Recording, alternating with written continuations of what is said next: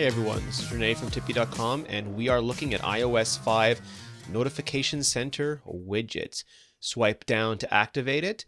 If you want to look at the weather widget, you can swipe sideways to see weekly or daily forecasts. For the stocks, it'll tick by, but you can also grab it and scroll it where you want. Tap on weather, you get taken to the weather app. You can tap on stocks, get taken to the stocks app.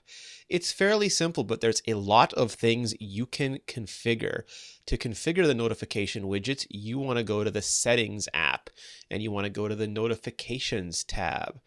Now, weather and stock are basically the same here. You can tap on either one of them to take them out of Notification Center. If you don't want to see them there anymore, you just turn them off. To turn them back on, you just tap on and they are back. If you want to control the information that's actually shown to your Notification Center, you have to go to the apps. So here in the weather app, if local weather is on, it will always show you local weather.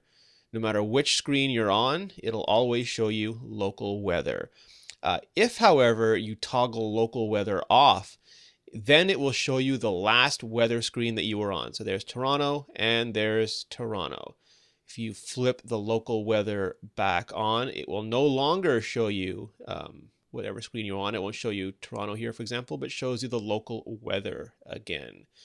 It is fairly similar for stocks. You just go to the built-in stocks application on your iPhone or iPod Touch.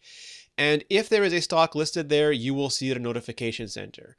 If you want to remove a stock, you have to remove it from here. So for example, if you want to wait till RIM bounces back before you look at it again, you just remove it from stocks and it is removed from notifications. For more tips, check out www.tippy.com/tips.